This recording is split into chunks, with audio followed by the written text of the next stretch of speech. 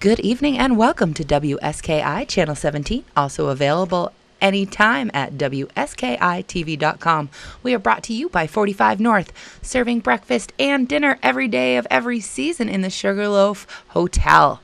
Tomorrow is Friday, December 28th. We are looking at snow, folks. Get excited. Temperatures will be about the same at the summit and the base, 33 towards the bottom end and 37 towards the top end of the scale. It's looking like showers might hit after 4 p.m., but that's okay because the lifts will have stopped turning. Saturday, December 29th, it will be snow showers in the morning, clearing to partly sunny, 31 to 35 up top, 33 to 37 at the bottom, and temperatures will be steadily falling. The wind will be a little crisp. Make sure you keep your toes and nose warm. Our extended forecast looks great. Sunday, December 30th, partly sunny, 18 down at the bottom, 2 degrees up at the top. Monday is looking mostly cloudy, 30 down bottom, 20 degrees up top.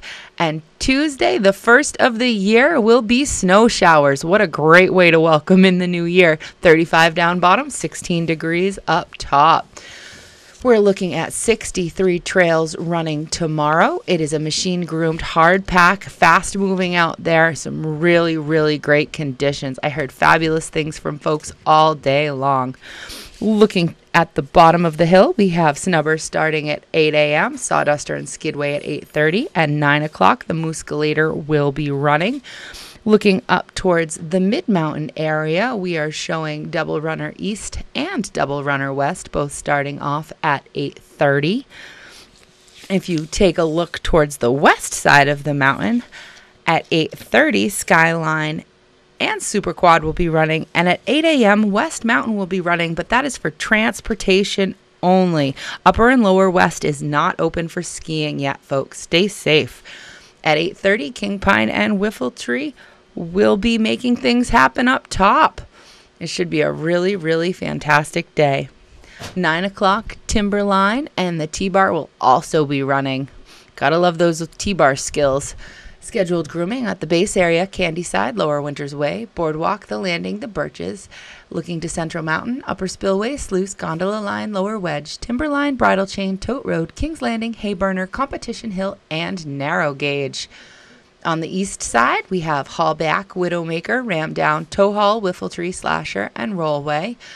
Scoot will be tidied up over on the west side, and I think we're going to let the terrain parks rest for the night.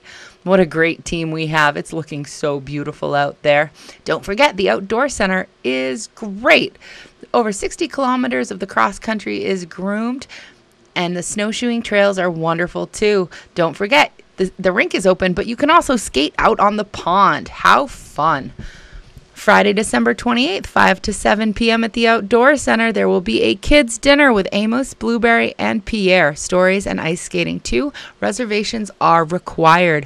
Horse and carriage rides, 1 to 3 in the village also. Don't forget, we have the Charity Summit coming right up, December 28th. Who is so excited? We've got the Climb for a Cure, do some fundraising for the Dempsey Center. They have done so much to help this community. You know, it's really great. We've got to work hard to keep each other healthy.